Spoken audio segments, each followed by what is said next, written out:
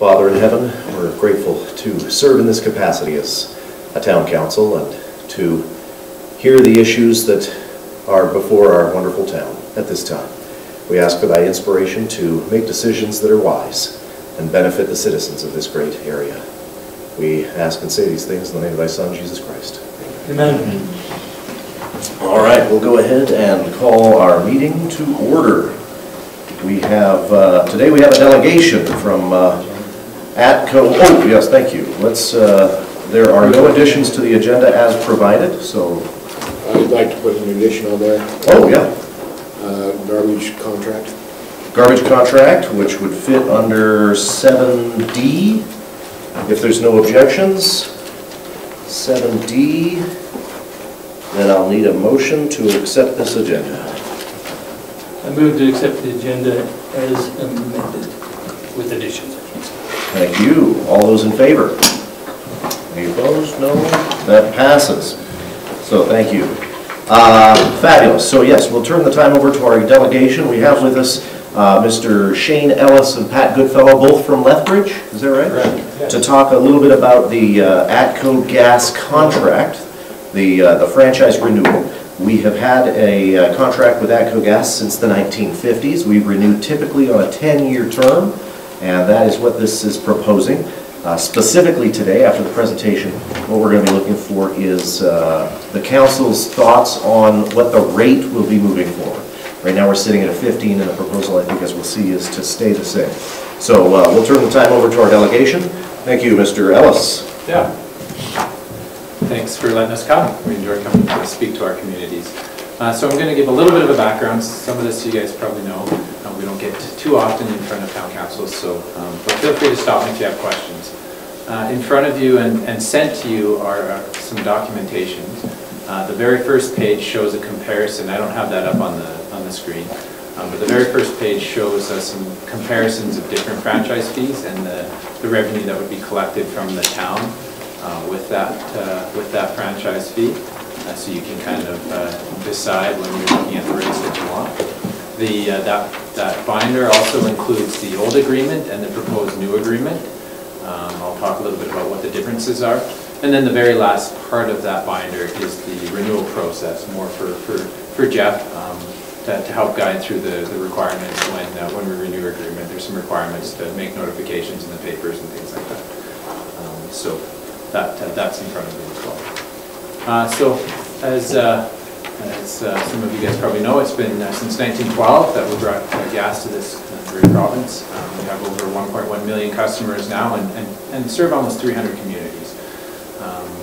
We do respond 24/7 to natural gas emergencies, which in Canada we include no heats. If we're without heat in the winter time, that is an emergency in our minds. So we respond to those. We respond daily to service calls from customers, whether it's meter installations, we do appliance checks, that type of service. And obviously inspect our facilities regularly to ensure that they're not leaking, ensure that they are of integrity. We've been serving the town of Cardston since 1955. I guess most of you have been to that office down there, and we have 2 employees currently that serves the 2,650 customers. Who's that old guy over on that side? He's definitely retired now. We also obviously serve Cardston out of Lethbridge for any of the construction crews. We have about 60 staff in Lethbridge that support the surrounding areas. And then staff in Raymond and Fort McLeod and Crowsnest Pass that also support. So the franchise agreement, which we're here to talk about today, is an agreement between us and the municipality that gives us rights to deliver natural gas within your community. So this includes, gives us the exclusive right to install our pipes into your community, and also requires us to serve the customers within the Cardston area. It helps us when we're making these 10-year agreements or plus, helps us when we're making investment decisions as far as infrastructure upgrades and some assurances when we make those investments. So the current franchise agreement expires this September.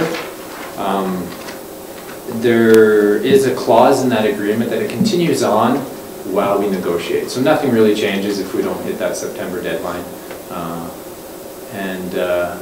We will, as we work towards renewing.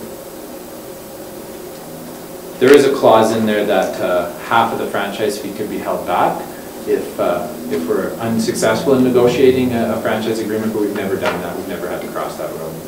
Not something we typically do. So the current agreement that we have is based on the template developed. We negotiate with AUMA when we develop these template agreements, and the existing agreement that the town has is based on the 2003 negotiations. Since then, in 2015, we renegotiated with the AUMA and made some amendments to the agreement, and that's the agreement that we're bringing to you today, is that amended agreement. So I'll highlight some of the changes, not a whole lot of changes, but I'll highlight some of them and then some of the key points in the agreement. So one of the changes is the ability to pick the term for the agreement. So in the past, it's been a fixed 10-year agreement, and now council has the ability to determine anywhere from 10 to 20 years what they want for a term. One of the things this does is we can put the actual expiry date in the agreement to help Jeff and the other CAOs, because currently it's based on, the old agreement expires based on when the bylaw was passed. So you have to do some digging to figure out when the agreement actually expires. So either way, if you decide to stick with 10-year, we'll pick 10, we'll pick a date into the future that gives us time to do the renewal process and actually have it in the agreement. Some communities have done 15. Haven't signed a 20-year yet, I guess, but whatever the council is comfortable with. So what does granting the franchise do? So it gives us, as I said, that exclusive right to install pipe in your community and to use the municipal right-of-ways as well for delivering natural gas to your customers. You agree not to provide that to any other provider, and then we agree to bear full responsibility of that natural gas system, ensuring that we deliver services in accordance with our terms and conditions and providing that service to our customers. Franchise fee is a fee that we charge to your customers and collect on your behalf and return back to the community. So the current fee, as was discussed, is 15%. Every year there is an opportunity to adjust that fee. So when you're in agreement, you can adjust it every year. And then when you renew an agreement, you can also adjust that. And the fee can be up to 35%. And as I said, that is collected from only your members in the community and returned to yourself. So I guess as we talk, there's three things that the council will that are left blank in the template agreement. So franchise fee is one of them. So if you decide to stick at the 15%, the term is one of them. So 10 to 20, and then we'll get to the next one here in a minute. So the agreement also has provisions for, it outlines our core services. So Schedule A, if you look in that book, is found in there, what we provide. And really what it is to deliver gas to customers. We will provide service to any service lot within your boundaries. So if you're bringing water and sewer to any property, we will bring gas to that property. And the only cost to that customer is the cost of the service line, not the cost of extending the main. Also providing that 24-hour emergency services, as well as all the other services you guys are used to seeing. Those are listed in our Schedule A. There is another schedule in there, Schedule B, if the town requests extra services that are not part of that agreement, those could be added in. Let's say the town decided you wanted 5 employees stationed in Cardston, we would put that in Schedule B. But anything we put in Schedule B is then collected from only the customers within that boundary as well, so within the town of Cardston. So again, not something we use too often. Help me to understand that if we requested another employee to give better service, if we find that the service isn't good enough, would then that fee to hire that person be added on to the rate of the bill, on the bill to collect, to be able to pay for that extra person? Yeah, so if you were asking because you were finding that the service wasn't good enough, then I think we would open up discussions to figure out why it's not good enough and try to deliver that level of service that we have delivered in the past. So I think there'd be lots of discussions before then.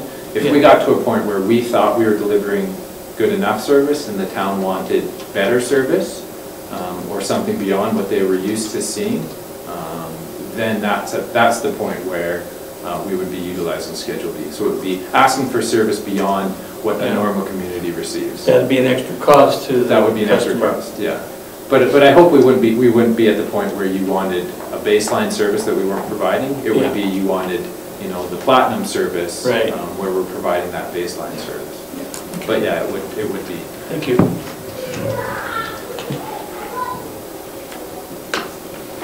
So municipal taxes, there's a couple different options with municipal taxes.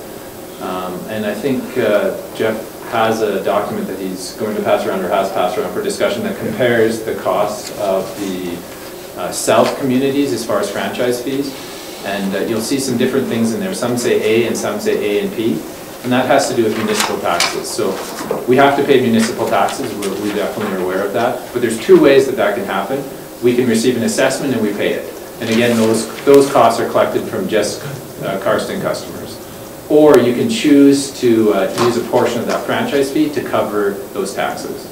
And so when you look at those rates, some of them are blended, because you'll see some of them are above that 35% ceiling, because they have a 35% franchise fee and they charge property taxes to us. And so they, in essence, get a little bit above that 35. Some communities decide to put it all together and only charge a franchise fee and don't assess taxes separately. So that's something that can be decided. Currently, we do pay taxes separately, and we're fine doing that. It's up to the community. Majority of our communities are that way.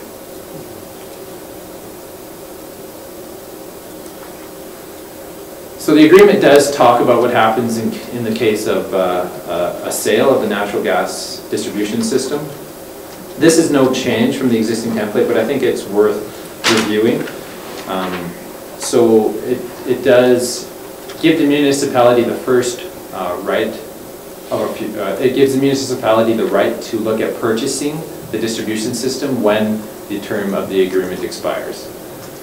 And so if the municipality requested that, then we would start negotiating price, and if we couldn't agree upon a price, then it'd go to the AUC for determining what that price is. Obviously, we're not keen to sell our distribution system. We enjoy serving our customers and want to continue to, but that is in the old agreement, that is in the new agreement.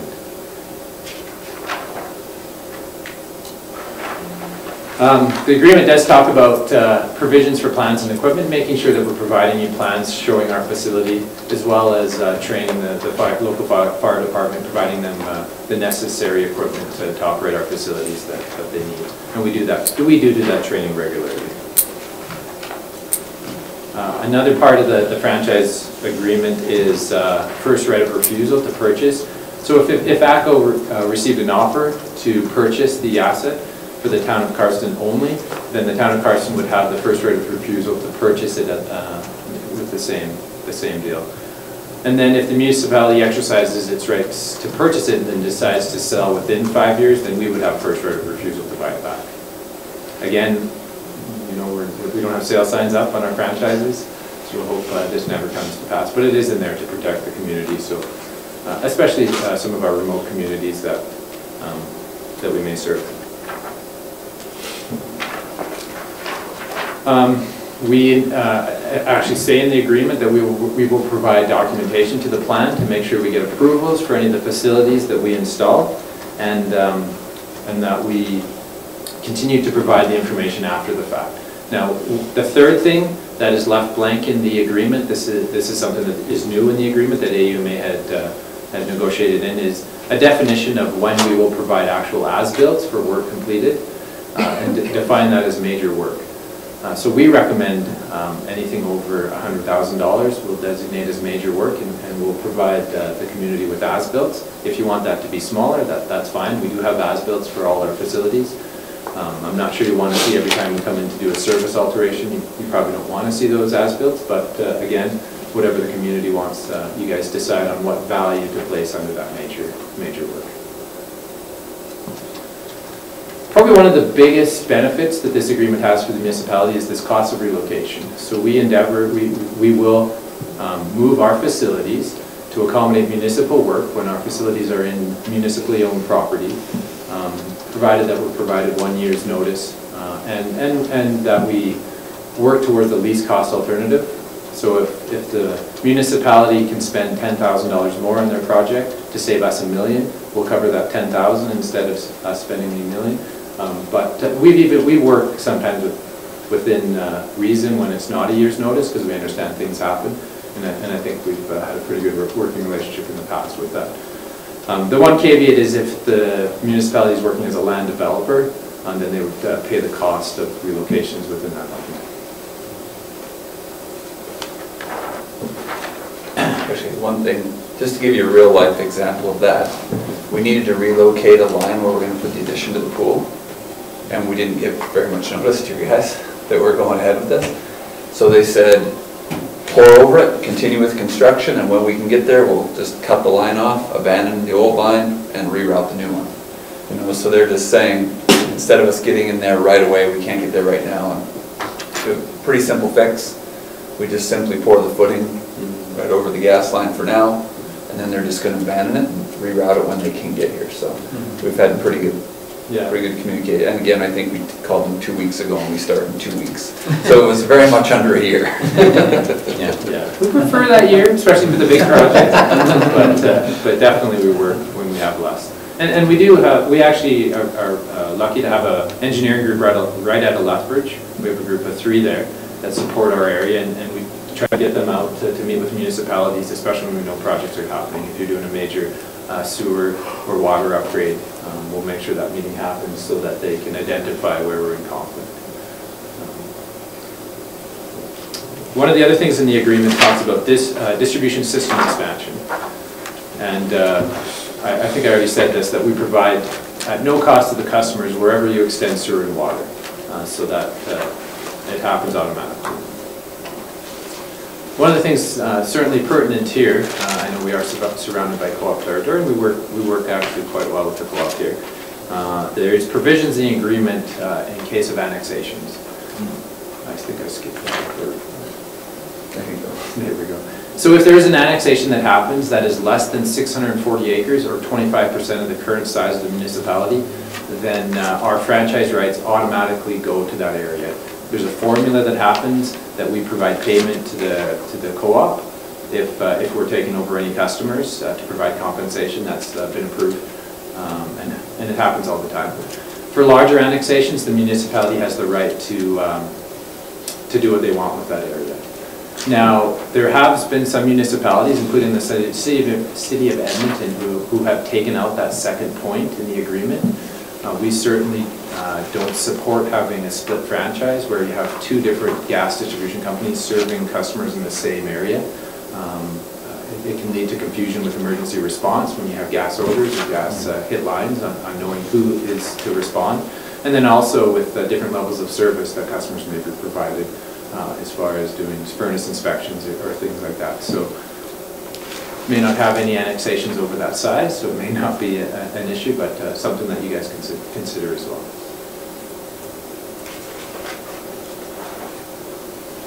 We've already talked about this. And then there's the other clauses in there, nothing that has changed, just some of the communities had asked for that to be in there to be allowed to be an energy retailer, which is not an issue. We're not an energy retailer. There's a sister company that does that, but our customers are not affected by who they choose for energy retailer. So that's stated right in the agreement. There's some dispute mechanisms in case there is a dispute. It outlines how we resolve those issues, and it also talks to service interruptions and service reliability. Doing our best, and we actually have to report to our regulator on that each quarter, and certainly pride ourselves, I think, on that service continuity. So I think that was all the clauses I wanted to talk about. So that's again, there's the three sections in that agreement that are left blank that I think you guys will talk about a little bit later. If there's any other questions, I'd love to answer them, but I appreciate coming to speak with you guys today. Are there any other questions then for our delegation at this time? Thanks. Yeah, thank you. Thank you. appreciate it. Jill, can you grab his tab? All right, with the fabulous presentation from ATCO Gas, I neglected to welcome the members of our gallery here, including Channel 32, Corey McCarthy, and we have a Boy Scout here fulfilling a requirement for his merit badge in civic something or other. Good to see him. That or he's supporting the deputy mayor in his first attempt at the chair here, so one of the two. Who would that be? Yeah. No, I mean, who? Oh, sorry, my son. Also my namesake. And my darling wife. All right, so we'll move on then in the agenda as we adopt the minutes. We're looking for, if everybody reviewed the minutes there from our meeting, our CCW of February 7th, and we're looking for a motion to accept those. I will accept minutes from February 7th. Thank you, Councillor Creed. All those in favor? Any opposed? No, carried. Thank you. All right, that brings us now to the bylaw and policy recommendation. Now, this is we're just looking for a recommendation on a proposed policy. Specifically, this is we discussed as a council in previous meetings the idea of giving non-arm's length parties a potential discount on the use of town equipment and services. So specifically, if they're going to borrow our, backhoe or loader or something, there's a rate for that. But the question is, if these are already tax-paying citizens of the town, should they get a discount on that rate versus just the regular retail rate that we offer? So in the handout here, there's a couple of scenarios that play out, but the page of interest is the final page. If you look there where it says Unit 1 machine model, this is the cat grader. What they've done, Hawken has taken some time to break this out for Jeff, and he's done a fantastic job of showing the depreciation costs, etc., the labor. And as you come down to the very bottom here, you'll notice the fixed cost is $50. There's another 63 in variable costs, and it gives the breakdown of what that is. So then you have the fixed plus the variable at 114. 5% overhead, and then the operator cost. So the cost to the person would be about $160. So this is very comparable to what they would get out on the market, available here in town. And so then the question is, if we could discount this, where would we discount that? And Jeff has a couple suggestions. Would you be willing to speak on this? And, sure, I'm just jumping into it here, sorry. Yeah, you're fine. I caught you off guard. We're just looking at maybe the thought on depreciation and the labor was where you thought those two areas would be specifically. So sorry not to be redundant if you mentioned this, but when we sat down to really analyze where we could do a lesser rate for our residents, we found our total true costs are almost exactly what our posted rate is. However, we're capturing depreciation and we're capturing labor, which is already accounted for. Now it offsets those labor costs, which is always a good thing, but where we get into this philosophical debate internally is where we're charging depreciation and we're charging labor to the residents who via taxes have really covered those two things. So is it reasonable to charge it when they need it? And one thing to be clear, we don't intend to work for people because we're the low-cost provider.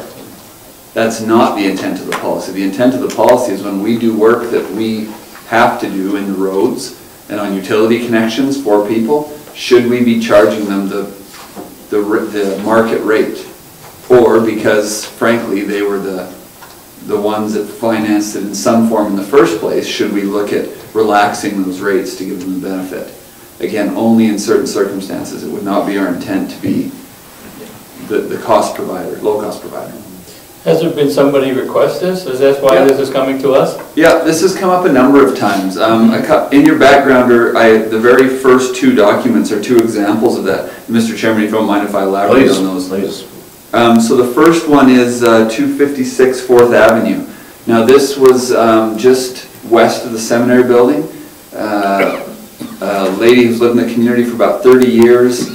And this actually is what spurred on our urban renewal change. So it was a new house put on old clay tile sewer line. The clay tile failed. It collapsed all under the road. Okay? So everything under the street, curb and gutter collapsed. So we went in and replaced it because it was connected to the main and it was in the road. So we don't normally allow private sector to do that for us. So our guys go in and do it. And we billed that resident the road builder's rates, our posted policy rates. And so the bill was about $2,000 roughly. Now the son of the lady living there has been excellent. He just came in and said, hey, we'll pay it if that's what we need to do. But wouldn't it be reasonable that, you know, my mother's paid taxes on that home and in Cardston for 30 years and she's, you know, she's lived there and helped buy the machinery and, you know, and all that stuff. Is it reasonable that she would have a bit of a different rate? So that was one example. And the other one, and the second one, was a case on the East Hill where a lady owned her house and the next one to her is a rental, and they had sewer troubles.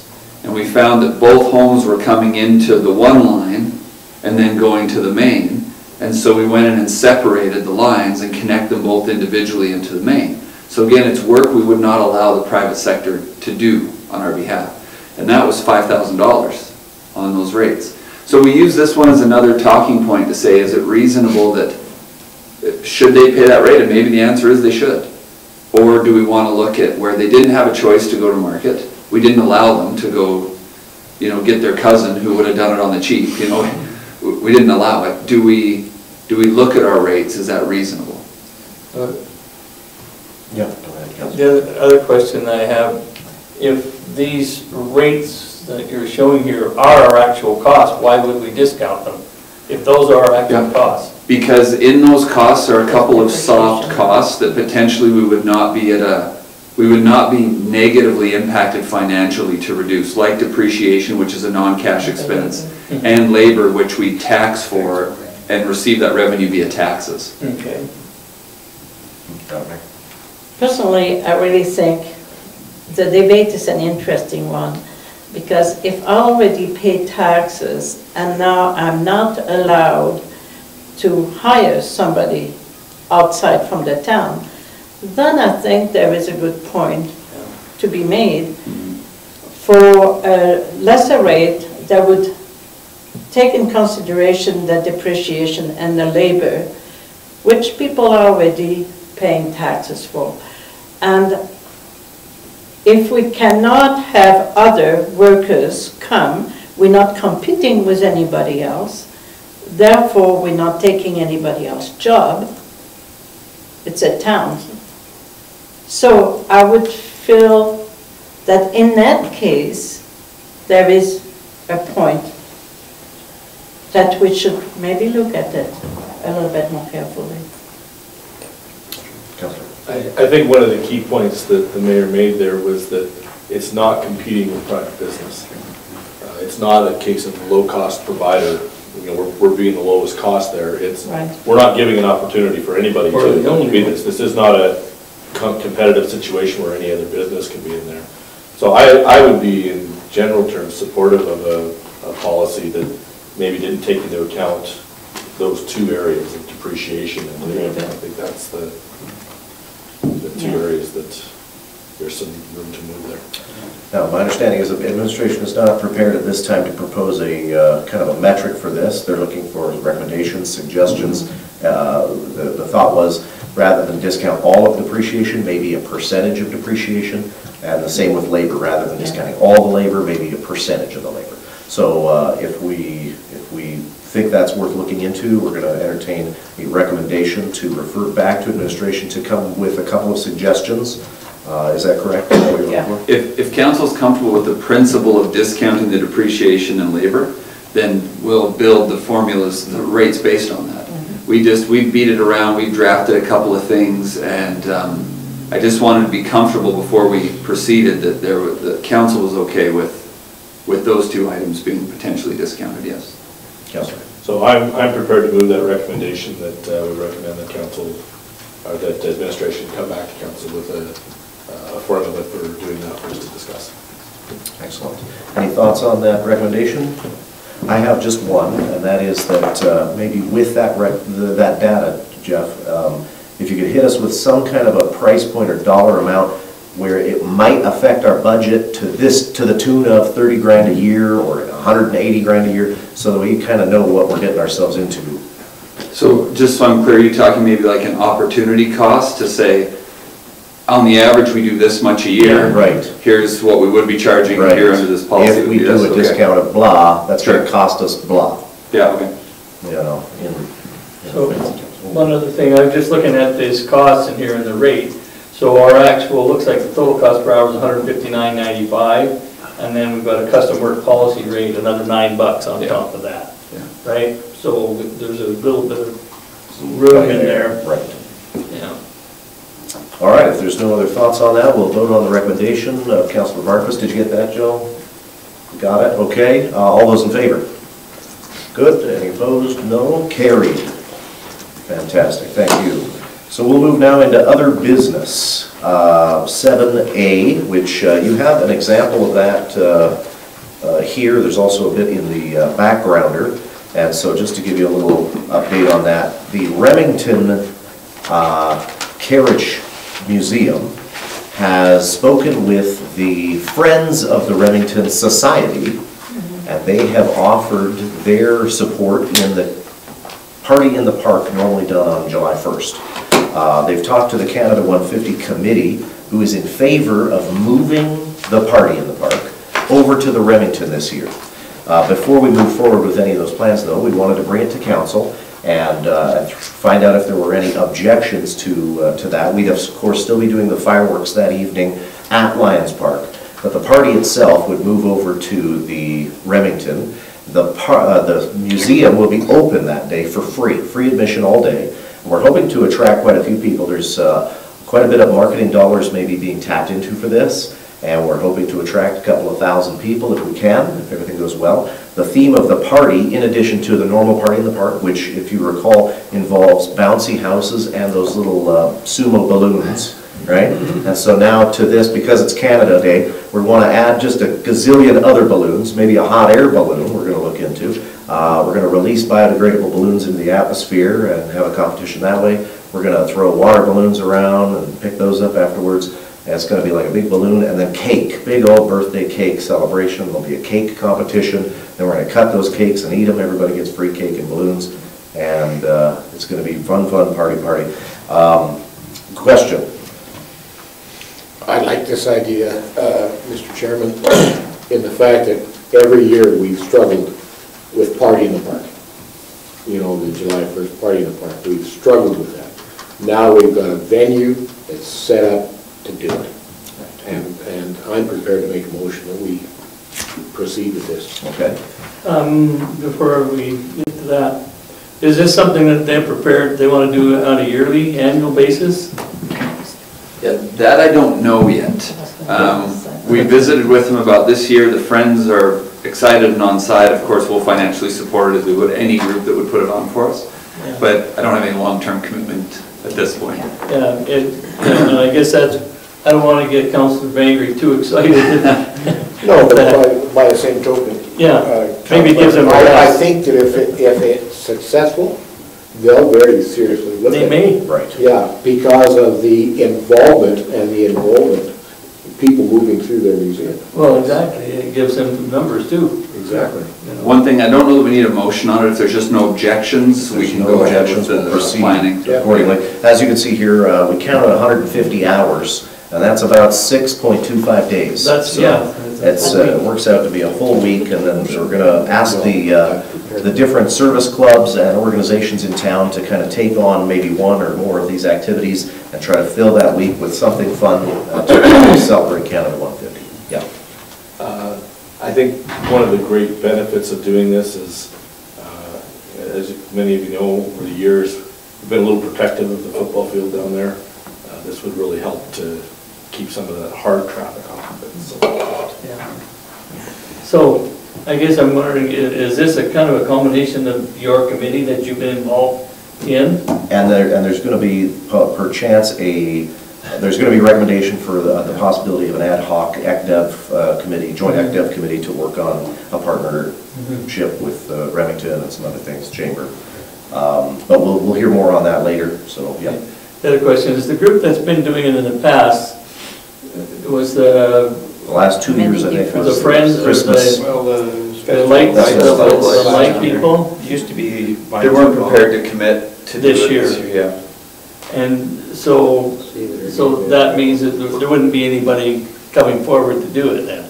Not that I'm aware of. Nobody's lining up currently. So this is kind of a perfect opportunity here. Perfect. Yeah, absolutely. So if there are no objections, then the committee will keep working on that, and we'll give you more details as that comes out. This, of course, is a draft, and if anything jumps out at you that you want to help participate in, keep that in mind, and we'll inform someone on the committee, namely me. Yes, Mayor. I want to commend you for all the work you're doing with that. I know when the Canada 150th celebration was brought forward, you volunteered, or I volunteered you, I don't know which way it went. And I appreciate you having done that much work.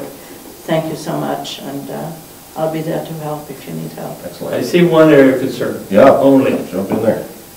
The family potluck dinner. In the past, we've always had issues with Department of Health. I mean, we have work parties and everything is not an issue. This is a town thing. We could have a lot of people there. Right. So there is a liability.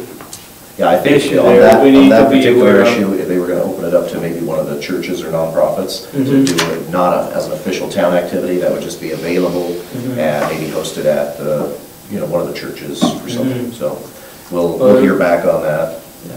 But you have a good point, you're right. Yeah, that one might not make it on the grant application. Well, I was just a little concerned because when we had the flooding, I remember up in High River, they came in and shut them right down. Commercial Of course, they went kitchen. to Calgary and Marinenci told them to take a hike and they fed them anyway, right? So are you prepared to tell them to take a hike and just feed the people? I think we have to be cautious. Yes, we do. I'm just being a little facetious, that's all. Cautious would be the right way to move Yeah. on that one. Yeah, in fact, Mountain View has a commercial license on their kitchen. Pardon me? Mountain View has a commercial license for their committee. Do they, so they can do it? Well, Yep. there are other Hire groups, them? there's other groups in town that have that commercial license. For example, the Legion has it. the So- rented kitchen, And so there are quite a few areas Mhm. where you have an industrial kitchen where you could do work. Jeff? Not to belabor this point, but Alberta Health doesn't get too concerned about our pancake breakfast, and I don't think they'd get too concerned here either. Yeah, that's good. Just throwing it out there. Oh, I appreciate it. It has to be addressed. Yeah, for it sure. definitely was Yeah. discussed, so. I mean, Thank there's you for some that. item that would be best not to be brought, like rice, if it's not at a proper temperature, Mhm. and poison you. Right. So fantastic. Now, another similar activity, but later in the year, this one I think is in August, we have Miss Liz Woodruff is coming to town to host a mud run. And she is asking, here in your background information, she's asking the town for a little bit of elbow grease, not any financial contribution, but all very reasonable. The one item of concern maybe that arose were these mud pits. Now, a mud run isn't fun without a mud pit, so this is kind of an important segment. Talking about, how big are these? Is it like 100 by 100, or is it, and she said, oh no, like a 20 by 20, or even a 10 by 30 long mud pit maybe would do the job. The question though is, the intention is that this would become an annual event, and so it would be the responsibility of our town Parks and Rec to create the mud pit, and then after the event, kind of remediate the mud pit and claim it back, and then the next year, mud pit again. So for those of you aware, we do have our mud pit up at the Ag Dome, and that is just left as a mud pit all year round. And yeah, so there were some thoughts about some environmental concerns being down by the creek, if there'd be mud runoff, maybe in a big rain. What would Alberta Environment say to this? Is there a concern? Is there liability? These are all things that we'd be looking at. Yeah, Councillor? I think we ask Mrs. Woodruff to move, direct it up to that mud pit that's already established there, and go for it. Well, okay, if I may, I don't know if that would fit though, her run direction wants to come right down into Lions Park. So she's gonna run them right into the volleyball sand pit and all right So through where there. does she want these mud pits then? Right down the trees. Probably just at the bottom of the hill. you Yeah, know. after the bridge. Well, on she's the other kind of side. going up the carriage, there's down by the creek, there's the walking trail, the paved walking trail, and there's the gravel carriage trail. And what I saw was that she wants to go up one, maybe the carriage trail, and then back down the paved jogging trail, basically with the route. So, the possibility for the mud pits would probably be just over next to the hill, next to that jogging trail. Down below Bill Dawson's house. Or well below Bill Dawson's house, or below my house. Yeah. And there's some places in there that could be that would probably work, but but I think they shouldn't be left mud pits. I think they should be they could be made mud pits and then replanted. That would be my suggestion. Okay, you say replanted, you mean reseeded for Yeah, Do you think there would be a growth Oh, yeah. before the following years? For another year? Well, you're wondering I don't if it would think so grow either. back if they had it every year. Yeah, I no. don't know. I don't think so. The ones that the ag don't mine. grow over. Right. They We just get stay maybe some mud. good dandelions in there. Okay. Dandelions we can grow. Yeah, we can grow it. Mayor. That is something I'm trying to understand. The first year I can see that this is not going to make money for the person who's trying to operate it. Right. There is no doubt in my mind, there's no money there. But if I understand properly, that is to become a business venture. So what I'm trying to understand is how do we deal with the notion of a business venture that could make a fairly good money as entertainment. I hope so anyways. And then for the taxpayer to be charged for the cost of doing the mud pit, the reclaiming of it, and the fencing, the bathrooms, and all that stuff. If it's a business in time, shouldn't those costs not be absorbed somewhat by the business operator, if there is money to be made? I'm just trying to put that all in my mind, trying to understand a little bit. There is also a possibility, I would imagine, of the town contributing towards an initiative, if we want to call it an AgDev kind of enterprise, something that the town could help with for 3 years. But after that, a little bit like the run to Waterton that we used to do. But then afterwards, if it's a successful venture, shouldn't then the costs be absorbed by the business? More responsibility to the business. Councillor Maggie? I look at this at a different angle. We are trying to invite people into our community. If this brings in 500 people to our community, they're going to be spending money in our businesses, in our restaurants, in our drive-ins, and grocery stores and so forth, at the campground.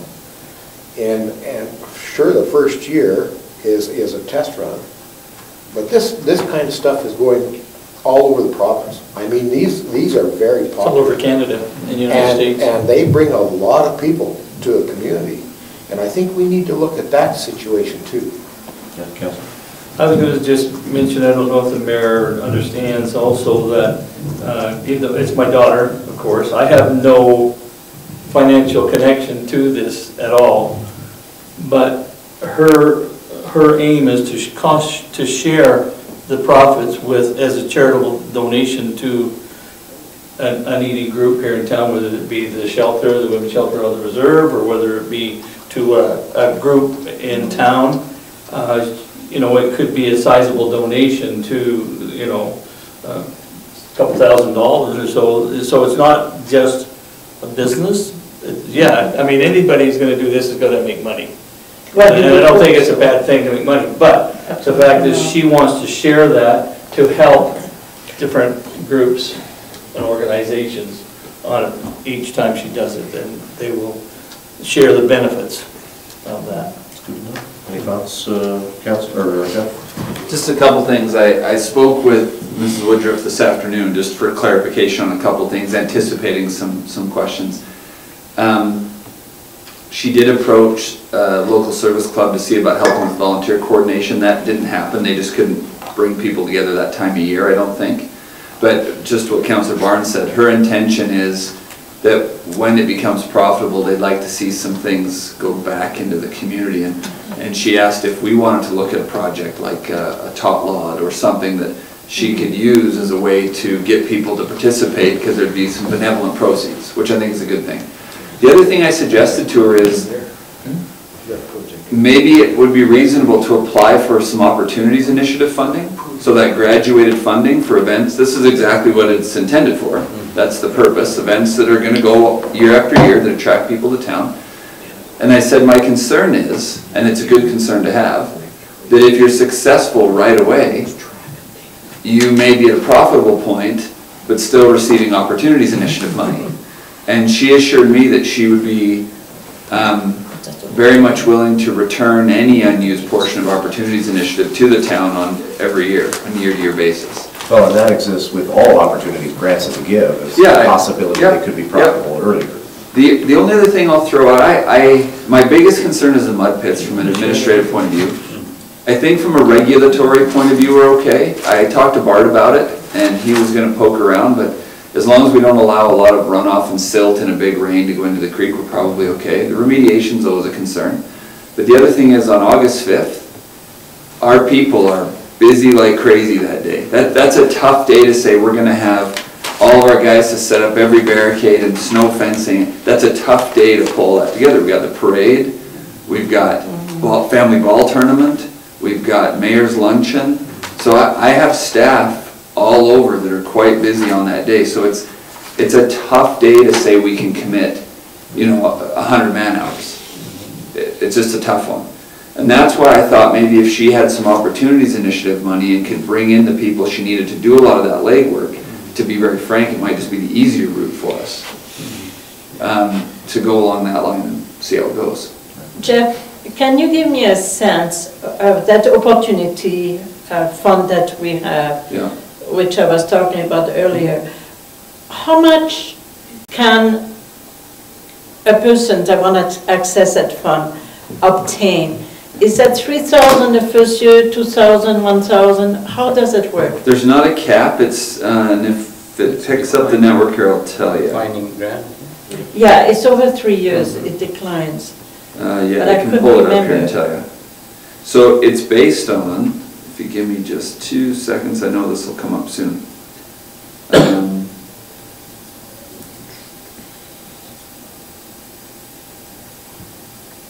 Sorry, 1 second here. Ops Initiative, right here.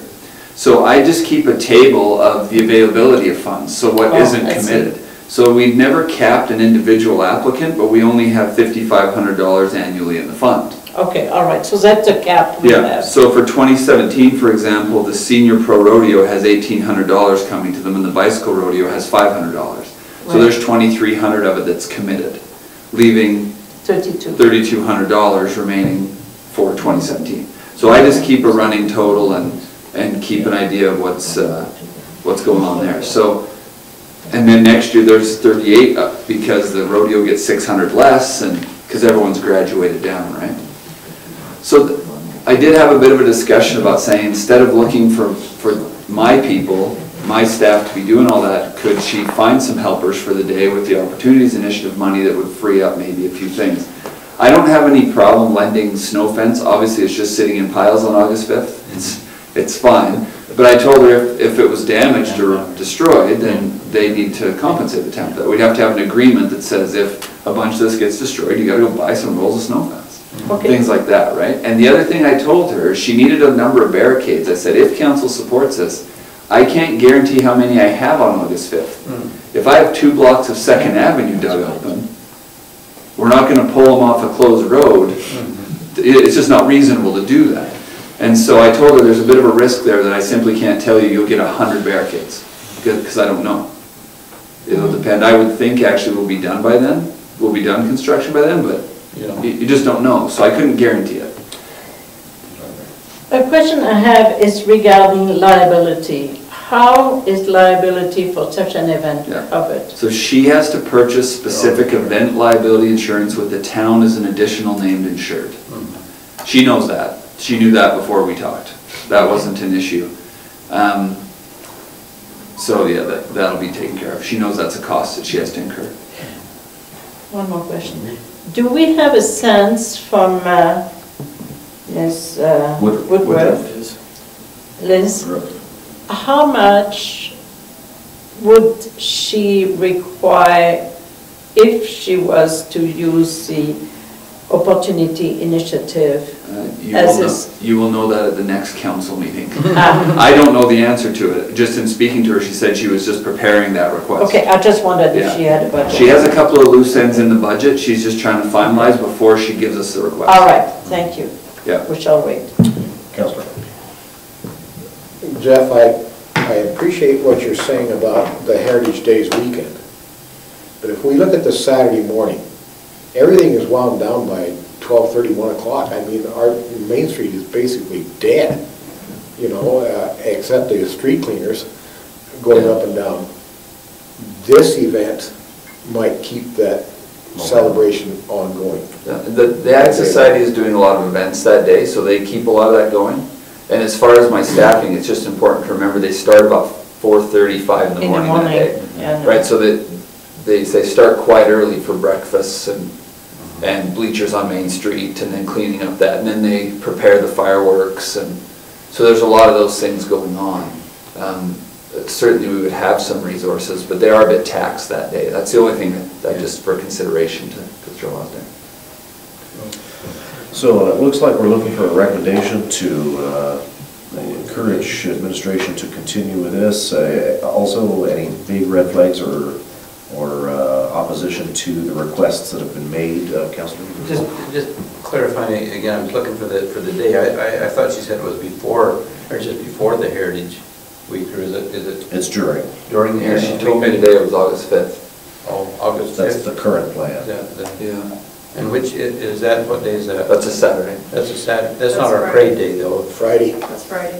That's a Friday. Friday. Oh, it's a Friday, okay. Yeah, our parade day is the next. Yeah, she didn't want to do it on Right.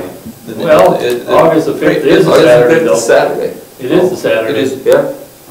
Councillor? That's the week before. Oh, is it the week before the parade? Well, that's what I was thinking. Yeah, it is. That's When right. is the parade? Is it the That's 12th? right. It's the The parade will be the 12th. Okay, so it's the week before, This is- so that helps. So then The that'll be race, down. then the parade, and then the following week is the mini chucks. Yeah, okay. Those are the 3 That helps. Saturdays. So it's the Saturday before the Yeah. parade. Yeah, Okay. I was thinking the first weekend, but you're right. Councillor? Mr. Chairman, The parade is after the Monday.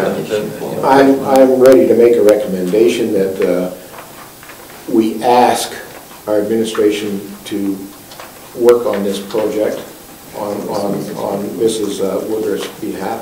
Also, I'd like to have in that, back to council,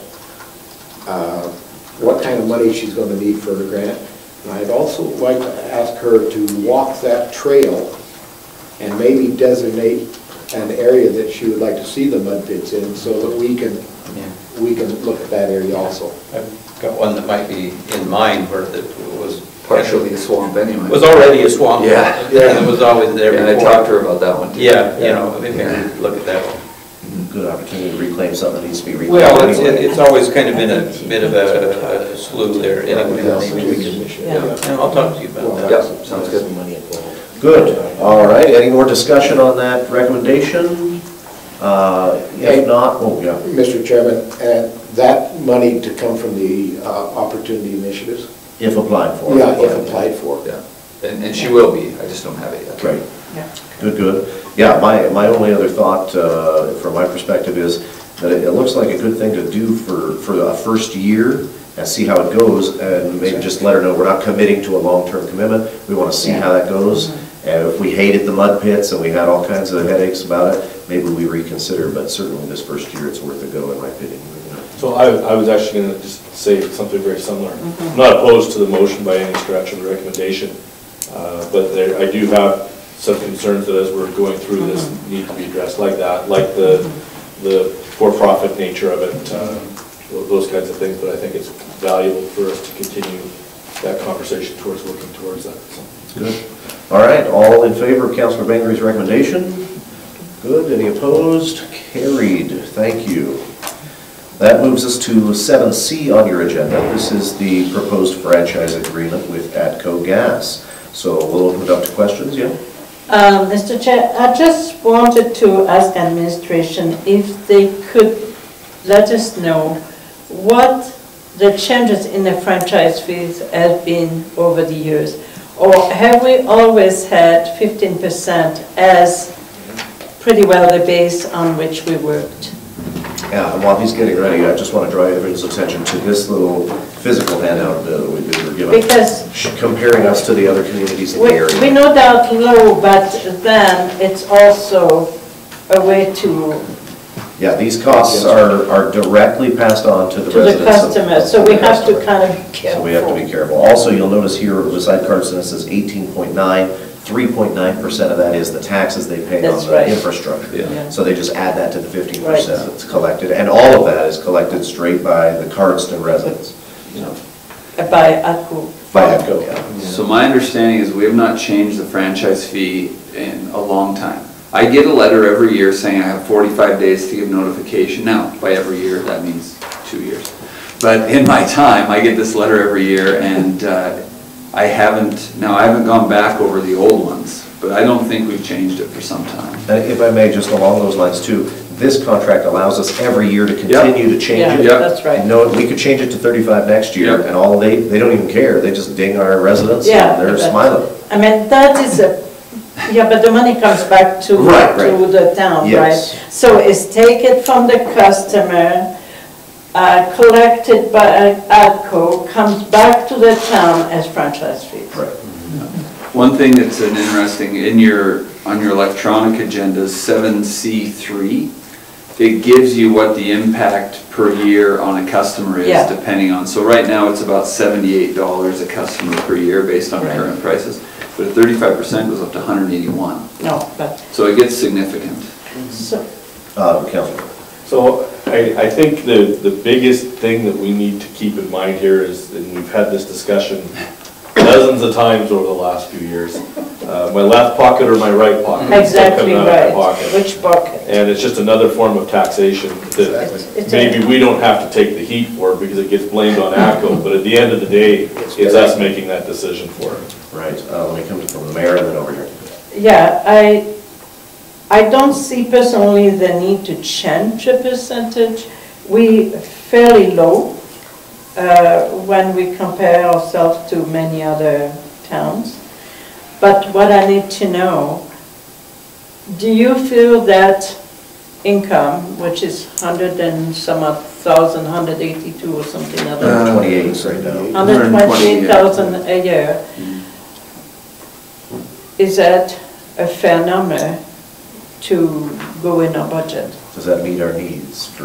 Well, I don't know exactly how to put it. It's a tax. Well, I think it's a difficult question to ask. It's a difficult question to answer. Exactly. It's purely subjective. Is it exactly sufficient? Right. How much do you want?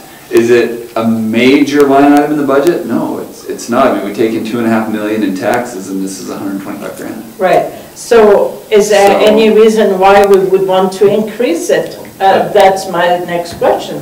Let me come over to Councillor Creed. I just had a question. I was thinking about asking it when they were here, but I thought you could probably answer it just as well. Because when they talked about the taxes, and you say that the 18 includes the taxes, they on the slide was talking about linear taxes. So is their taxation of their building and things, is that separate that they pay, or is that kind of included in their total taxes that is passed on? For the building they're having done. No, they pay that separate from any franchise fees they pass on. They're just, and I'm not sure why some communities choose not to tax them.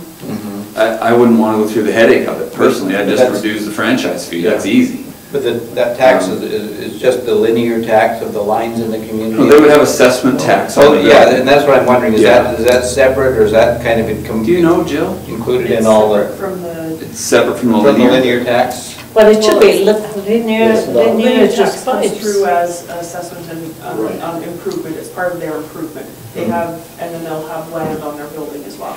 So the building's just part of their linear assessment, including their underground infrastructure? Okay. So it's all kind of combined together, basically, their building is, so it's all included in that tax, okay. Councillor Barfuss.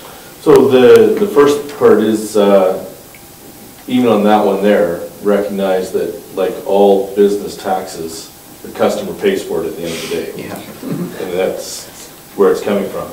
As to whether $125,000 is significant in our budget or not, think about what we went through when we just had the request back that was roughly about $120,000 hit overall to our budget on the electrical issues. So it's significant in that it's been budgeted, we've got this budget created. Without it, It's a whole, yeah. Yeah, and then it goes back to the taxpayer again. one way or the other, at the end of the day, the taxpayer's paying the bill. Yeah. One benefit I see to this approach is that those entities that aren't taxed otherwise would contribute their fair share through this method here, so, but I think the mayor. Well, personally, I would recommend that maybe even make a motion that we accept a 15% franchise fee in the next contract. We need to decide the length of the contract. Is it 10 years, 20 years? You can go anywhere between 10 and 20 now. We've We always have- just been 10. We have done And 10. there's no real appetite for ACO to extend that, other Yeah. than the 10 seems to be working. So I could say for the next 10 years. For the next 10. So we're looking at a recommendation then to leave the rate at 15% and with a 10-year, and this is an annual rate renewal, so next year we could raise it to 30, but for this year. Any other thoughts on that? Yeah. Just not on the rates, but on the time period. Is there any advantage to us being a longer term as opposed to a shorter term? I was thinking the same question. I haven't seen it. It's not like we're purchasing anything from them so that we get a better rate over a longer term. So I haven't seen that. The only thing on the shorter term is, in the event, and There's something happening. let me conjure a purely hypothetical situation. In the event the gas co-op says, we want to take a stab at buying the utility within the town. Now, I don't think they're in a position to do that, or it would make sense for them.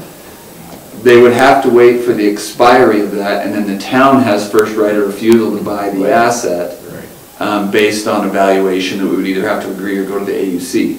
Now, if you're 20 years, that opportunity is 20 years further. And really, every 10 years having to redo a bylaw isn't a huge onerous task to go in 10-year increments, right? It's not a big deal. So it does give you some flexibility at the end of term if there was some significant ownership change you wanted to happen. If we suddenly got a whole bunch of money from the province and wanted to buy that utility back. Do you have an in on that? I'm afraid not. That's the only thing I've seen. It's pretty hypothetical. I just want to ask for the public who's listening, that the only time I can make a motion is when I'm not sitting in a chair.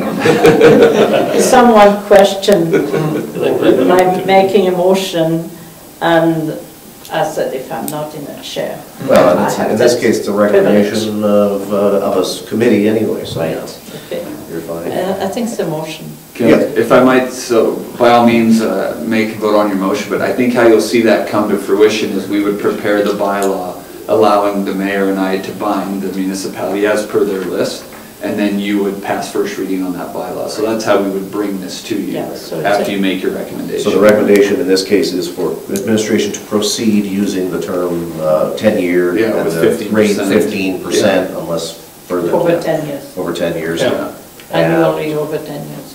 Is there anything else you need in that recommendation? No, how it works is we do first reading, I send them a certified copy of first reading, they send it to the AUC for approval, it'll just be rubber stamped. Once the AUC sends it back saying it's okay, you pass the second and third reading. Excellent.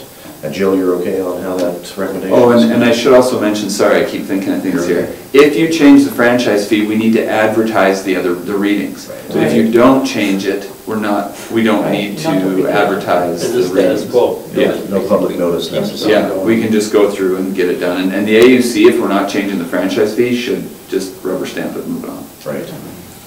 All right, if there's no further discussion, we'll go ahead and vote on the recommendation from Mayor Cronen. All those in favor of the recommendation? Any opposed? All right, thank you, that carried. Break for a minute. A break for a moment, are we, okay, can it wait for one more item just to get through? We have 7D, the Councillor Bengry's garbage contract, was it? Thank you for adding Yeah, that. thank you. My concern is last council meeting, we got right into this garbage contract. And my concern is, why are we interfering with a private contract? We have put a contract out there. The contractor, I don't know where this decision come from, that we got involved in how much he can take and all that kind of stuff. I mean, he's a private contractor. He's got a contract. If he's having problems with it, you know, that's for him to clean up, not for us to clean up. Well, if I may, and then we'll hear from administration. My understanding is we have our garbage bylaws that we need to enforce. Yeah. And so, but yeah, you want to speak to that, Jeff? I think, Councillor Bengry, to answer it, I think when we had our planning session, we were having some discussion around the imposition of the limits and how strictly that was being enforced, and I expressed a concern that I wasn't comfortable it was being enforced. Now, to your point, I should just be making sure that's enforced without a motion to council, frankly. That would be my role. But when we had all those recommendations coming out of the planning session, one of them that was made in that session was to have me speak with Darcy about making sure the bylaws were, and it would be good for us to review. So I went back and forth on that one because I should just take care of it in my role. You're right in the fact it didn't need to come to council. It developed out of a conversation of council at the planning session and a recommendation was made. And the recommendation was just to consult with Darcy to see if there's any, maybe a policy consideration that we should look at. It may culminate in policy revision, or at least recommendations to council. That may be how it culminates.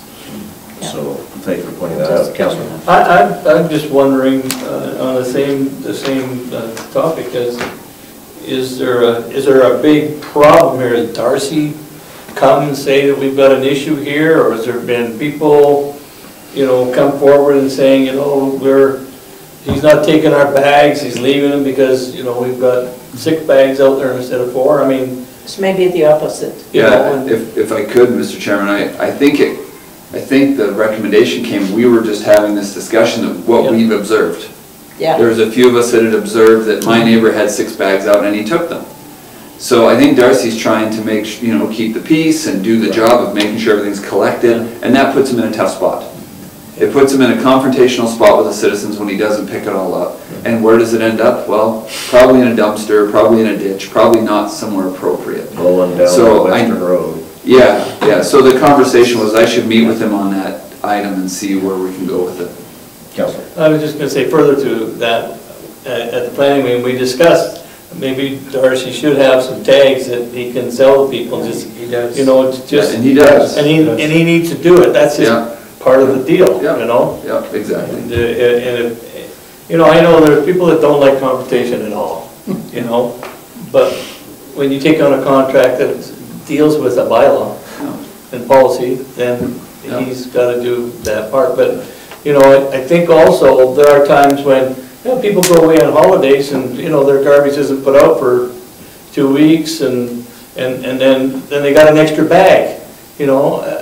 It's hard for Darcy to have to come penalize the guy because he hasn't taken the other 4, but, you know, 8 bags for 2 weeks and now he's got 1 extra bag. I mean, there has to be some kind of leeway there for him too, you know? I don't think he should have a hard, fast rule. Well, and that's why every citizen can come in and buy overage tags, right?